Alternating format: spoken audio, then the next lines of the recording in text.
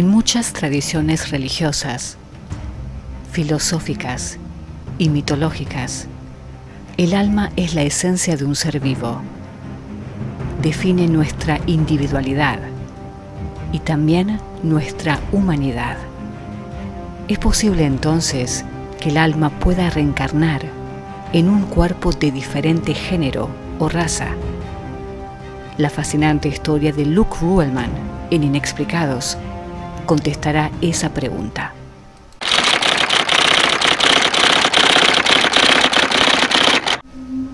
Este fascinante caso de reencarnación proviene de Ohio, en los Estados Unidos. Allí, en el año 2012, un niño de 2 años llamado Luke Ruehlman comenzó a mostrar señales de que había tenido una vida pasada. De acuerdo con sus padres, Nick y Erica Ruehlman, Luke poseía cualidades atípicas para un niño de su edad. Su vocabulario era muy avanzado y hasta podía hablar en oraciones completas y complejas a su tierna edad. Era además muy maduro. Sus padres describieron a Luke como un alma vieja. Era muy cuidadoso en todo lo que hacía y se veía obsesionado con todos los temas relacionados con la seguridad. Siempre tenía miedo de que algo malo pase. Le tenía terror al fuego y a cualquier cosa que estuviera demasiado caliente. Un día, y en forma muy repentina, el pequeño Luke comenzó a llamar a todos sus juguetes que representaban a una mujer, como Pam. Los padres estaban confundidos porque no conocían a nadie con ese nombre y no entendían de dónde el pequeño lo había escuchado. En algún momento pensaron que quizás se trataba de una amiga imaginaria, algo muy común entre los niños, pero con el tiempo, Luke quería además que todos lo llamen Pam.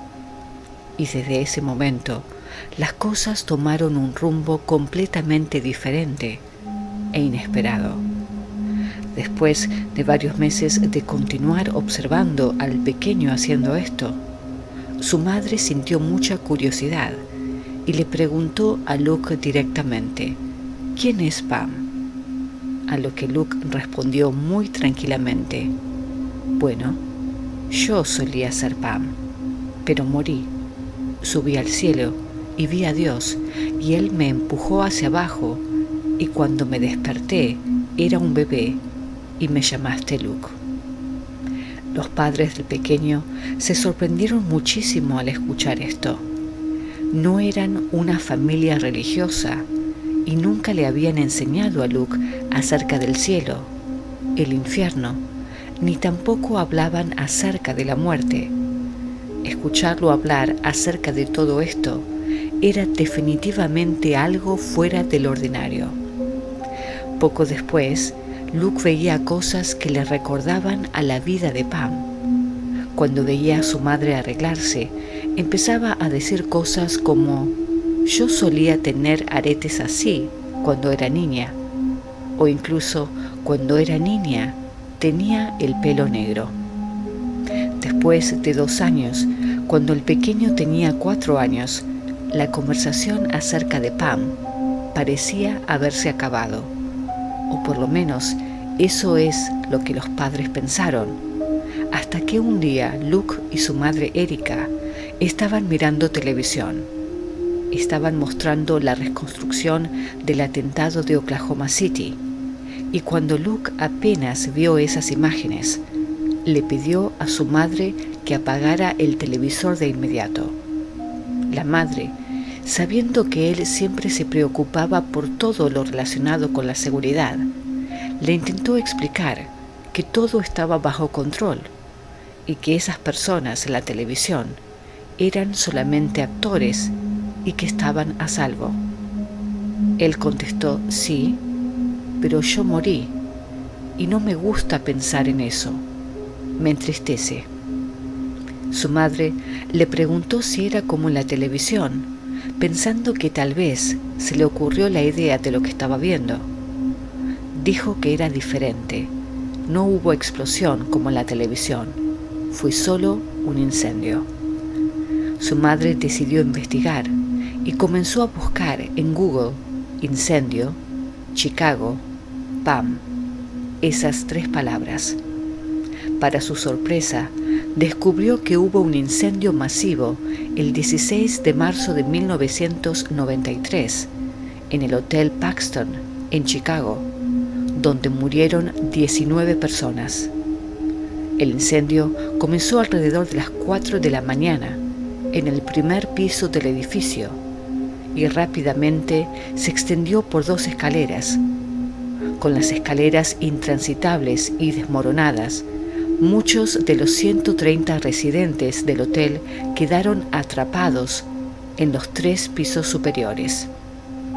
Los bomberos no habían determinado la causa del incendio, pero lo habían etiquetado como sospechoso y continuaban su investigación. Sin embargo, una fuente policial dijo que el escuadrón de bomberos había entrevistado a testigos que culparon del incendio a un calentador de espacio defectuoso en un departamento del primer piso. La escena fue caótica, con docenas de residentes gritando desde sus ventanas y varias que, aparentemente confundidas por la conmoción, saltaron del edificio, causando sus muertes. Entre las víctimas se encontraba Pam Robinson, una mujer afroamericana de 30 años que no tuvo otra alternativa que saltar del edificio por una ventana.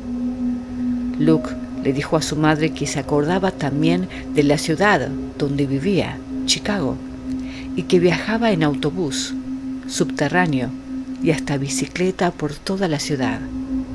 Los padres estaban atónitos. Nunca habían viajado a Chicago y Luke jamás había estado allí. Para asegurarse de que era la misma Pam, la madre del pequeño le preguntó de qué color era su piel en su vida anterior. El pequeño la miró como si la pregunta hubiese sido demasiado obvia y contestó: negra. La madre sabía que su hijo no estaba inventando ningún tipo de historia, sino recordando algo de su propia memoria. Decidió llamar a su madre Lisa para explicarle todo lo que estaba pasando, y su madre se acordó que en los años 70 había leído un libro acerca de vidas pasadas documentadas por el doctor Ian Stevenson, y allí comenzaron a sospechar que quizás este fuera el caso. A pesar de estar atónitos a esta posibilidad, continuaron averiguando. Le mostraron al pequeño docenas de fotos de mujeres, incluyendo una de Pamela Robinson, para comprobar si el pequeño Luke diría algo acerca de esta foto. Casi en forma instantánea dijo: no reconozco a nadie, pero me acuerdo cuando esta foto fue tomada. Y la foto a la que se refería era de Pam Robinson. No solamente la reconoció, sino también sabía hasta la historia de cómo esa foto fue tomada.